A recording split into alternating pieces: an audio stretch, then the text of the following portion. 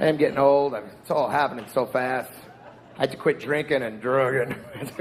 I had to stop. There were a lot of wake-up calls, you know. One time I was trying to get on a plane. They wouldn't let me. They said I was too drunk to get on a plane. Too drunk to get on the plane. Do you know how wasted you have to be for someone to say, sir, you're just too drunk to sit in a seat. You just don't seem capable of sitting up in a seat like that. You're not in any kind of shape to be sitting, sir. You're going to need to be strapped down, flat on your back somewhere in a hospital. You can't just be sitting like that. I could sit. No, you don't look like a sitter, sir. Not right this. Not in your current condition.